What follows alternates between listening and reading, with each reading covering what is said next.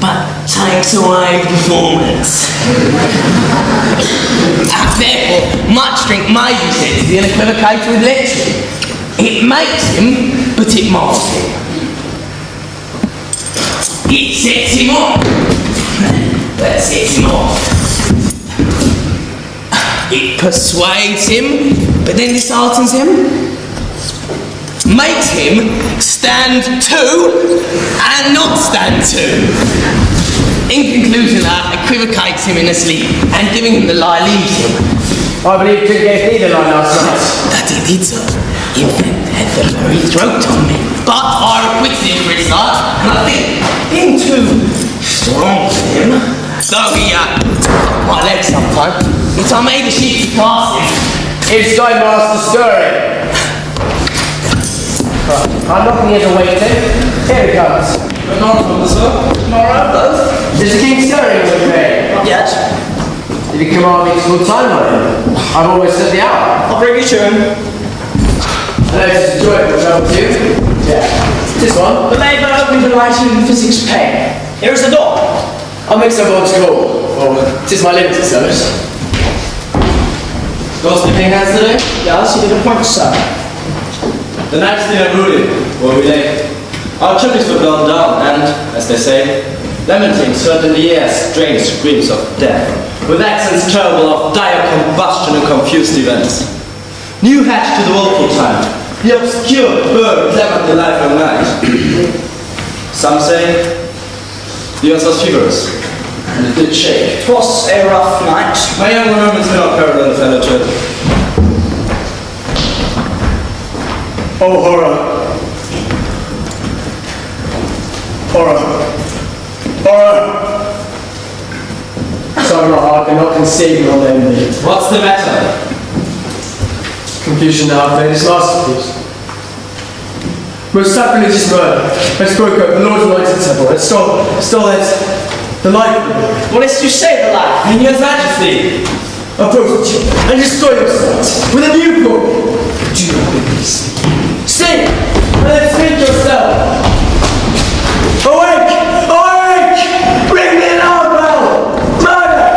Treason! Unquote! Marco! Tolerate! Look up and see the great doom's image! Take off this journey sleep, death counter, and look upon death itself! But Marco! What's the business that such a hideous trumpet calls to allay the sleepers of the night? Speak! Speak! Gentle lady, it is not for you to hear what I can speak. This repetition in the woman's ear would murder as it fell.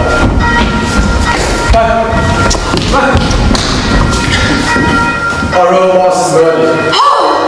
Alas! What? In our house? To cruel anyone! Did not I really contradict myself and say it was? If I had died in an hour before this chance, I'd lived a blessed time. For from this moment, there's nothing serious in mortality. All is but toys. Renown and grace is dead. The wine of life is drawn, and the mere lees is left the vault to brag of. What is amiss? You are, and you do not know it. The head, the spring, the fountain of your blood is stopped. The very source of it is stopped. Your royal father's murdered.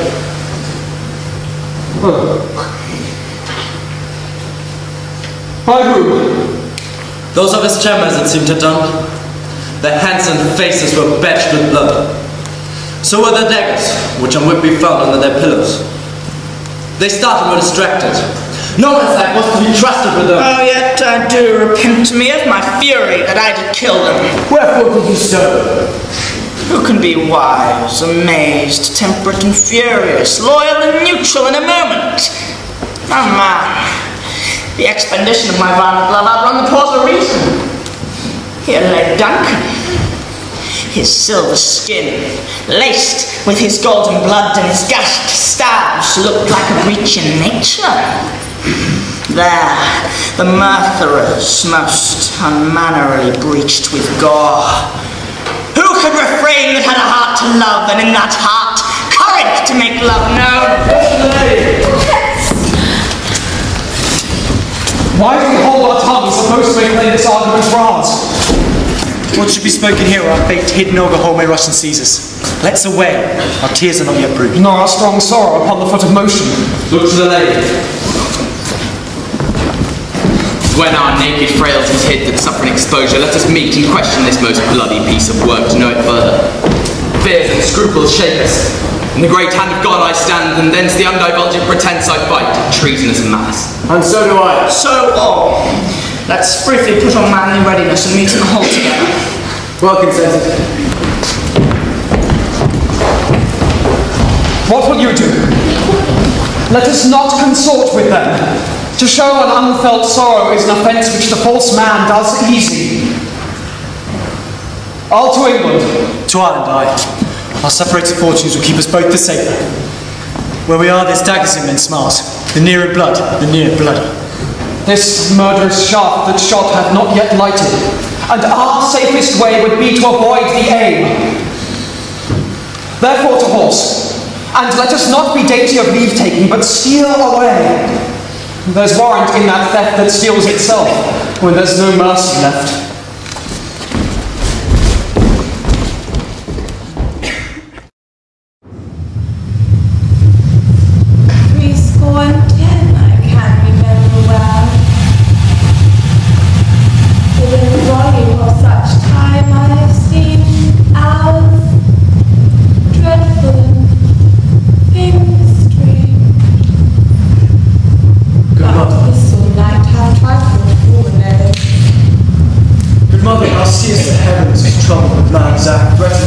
Stage, by the clock 'tis day, yet dark night strangles the travelling lamp.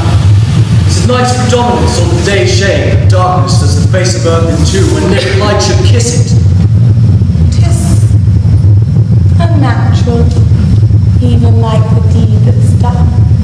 On Tuesday last, a falcon towering in its pride of place was by a man an hour walked at and killed. Duncan's horses, the thing most strange and certain, beauteous and swift, minions of their race, turned wild in nature, contending against obedience as if they would make war with mankind. 'Tis said they eat each other. They did so, to the amazement of mine eyes that looked upon it. Here comes the good Macduff. How goes the world, sir, now? Why, see you not? Is it known who has done this mortal bloody deed? There was Macbeth slain. What good could they pretend? There was the boy, Malcolm and Donovan, and King's two sons, stole away and fled, which puts upon them suspicion of deed. Then 'tis most likely the sovereignty will fall upon Macbeth. He's already named, and got his soul to be invested. And Duncan's body? Carried to Coldkill, the sacred storehouse of his princesses, guardian of the bones. Will you to Scotland?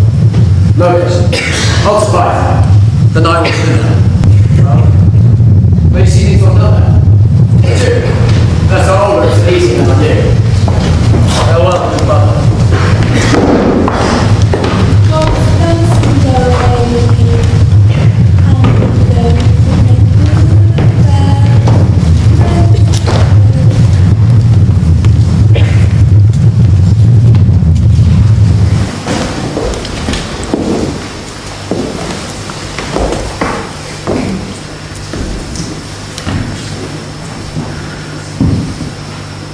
Thou hast it now. King, Cawdor, Glamis, all as the weird women promised. And I fear thou playest most foully for it.